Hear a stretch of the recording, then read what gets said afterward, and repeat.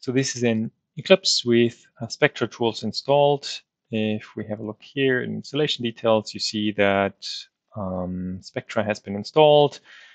We have the Spectra and Synthesis plugin. So basically we have the standard installation from the update side of Spectra. Yeah, this one looks like we have the latest version. Okay. Now I have imported this D2 counter strategy project from GitHub, from the tutorials, and there is a specification here. This is the one that we already used in the unrealizability part of the tutorials. We can check realizability. It tells us it's unrealizable. And then we can also generate a counter strategy. Here we get the input written in this IO automaton format. There's a way to configure that. If we go to Window, then Preferences, and then under Spectra, you can see here the different formats on the bottom here. So we could print it also in JTLV format, which is a slightly different format that is historically used by JTLV. And then we can again synthesize the counter strategy. And then you will see here that it's written in this other format where it's basically, this is the state. We don't distinguish between input and output variables. And we just list the successors for each state. And we have initial states. Now, I think the default is the other way, but what this project now has, it is an Eclipse plugin project. So we configured it to be an Eclipse plugin project. And this means it has this manifest. In this manifest, it has dependencies. And it can have dependencies to other plugins, which are either in the workspace or installed in the running Eclipse. So here, the Spectra game input, all this stuff belongs to the API of Spectra. You can find it in some other GitHub repository, but here we only have the binaries, basically, the jar files that are running inside this Eclipse. And we can still declare them as dependencies of this project.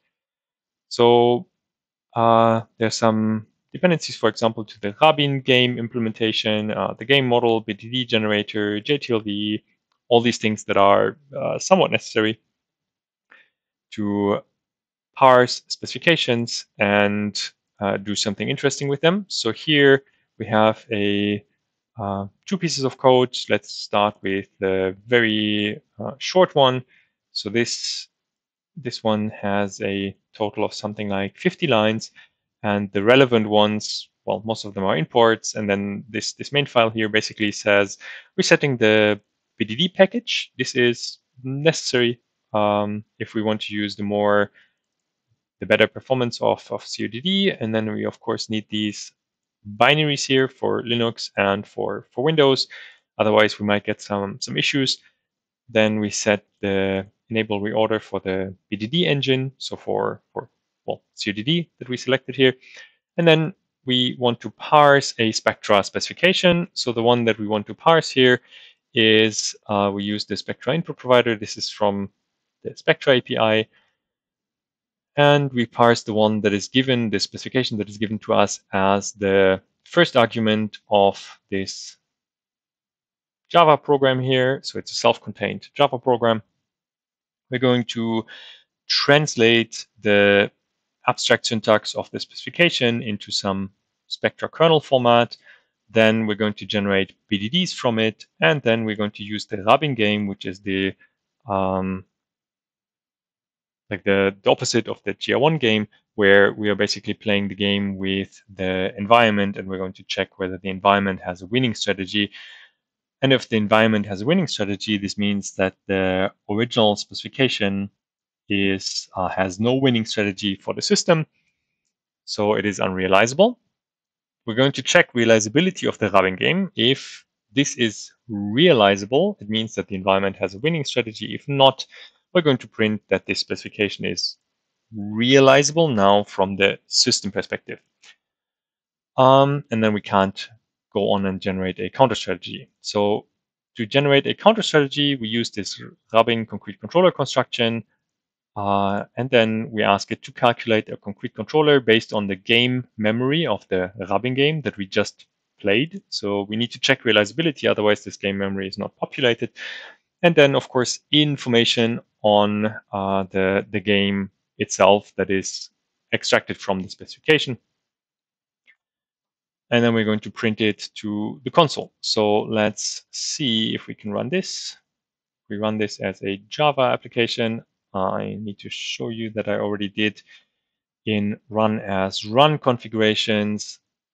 Under arguments, I already set here the name of this specification. If we wouldn't have this, which is the default, so if we just run this, well, we're going to get an array index out of bounds in this line because there's no argument, right? So for that, after you first ran it, you can then go to run as run configurations, and then we can put traffic a1b dot Spectra. So we can, of course, put any kind of specification that we want to parse.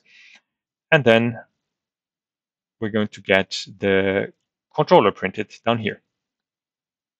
So now this is the very simple part. This one is a little bit more complicated. If we just compare the two, compare with each other, you will see that, well, we do some more imports.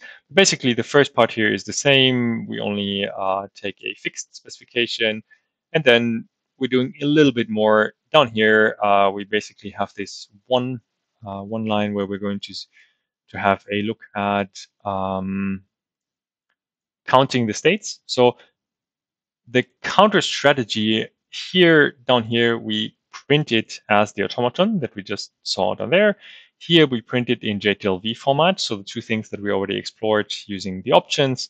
And then here we're actually going to, so these two ways, they're going to give us some textual representations on the console, the JTLV format and the automaton format. And here we're just going to explore the strategy in represented as Java objects, the counter strategy. So here, this enum strategy, this is, well, enum because it's enumerated states. It's not a symbolic strategy. It's really an enumerated strategy that contains concrete states. And this has this enum strategy that is created by the counter strategy generator, the Rabin concrete controller construction. This has a bunch of initial states. So all enum strategies have initial states, of course. And here, what we're going to do is we're going to put them on a stack, and then we're going to pop them one by one, check all of their successors, whether we have already traversed them. And if we haven't, then we put it in a list of states, and we say we want to now traverse that successor. So this way, yeah, we're going to, well, maybe not 100% correctly, but we're going to count an estimate of the number of states. So here there's some small mistake. If there is an initial state which is not part of some loop that can be reached later, then we forget to count it. But this is just to illustrate how to traverse the let's say the Java representation of the counter strategies before we then print the counter strategies. So this code is a little bit more doing a little bit more stuff. So if you want to have a look at the structure of the counter strategy, because maybe you don't need all of it, then this is maybe you don't need to print all of it, then this is one way to have a look at this. And here, now the interesting thing is, let's say you have a command line application like this, and now you want to use it in some other way. So here, if we just run it, we can run it inside Eclipse, but that's a bit boring. Let's say we want to run it maybe really on the console. So then you can say export a runnable jar file. We have to select which run configuration. So we had to run it first in Eclipse here. Now we can select the run configuration. So let's do the this one here with the parameters, then we have to give the jar a name. I'm going to put it in the project directory as counter strategy. Here we can just say, yeah, extract the required libraries into the generated jar, and then we say finish. It's going to give us some warnings because there are some duplicate files and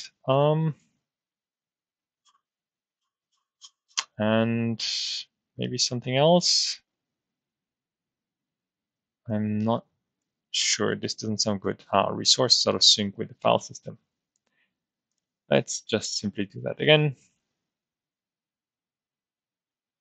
Okay, good. Now only warnings.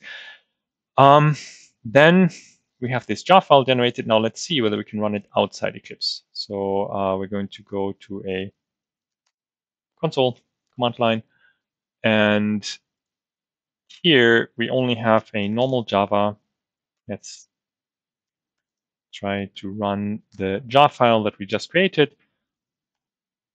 Now we should get the array index out of bounds exception here. That's expected. And then let's run it on the Spectra specification. And it prints some stuff which is internally printed in Spectra. It prints this thing here from the xtext validator because we didn't add a specific plugin properties to the generated jar file. So yeah, that's just cosmetics. We don't have to care about this. The real thing that we're interested in is the code, is the stuff that we actually wanted to do. And this really works. It uses the Spectra APIs, but now inside a command line application. And you can see by the size of this file, so it has 14 megabytes, almost 15.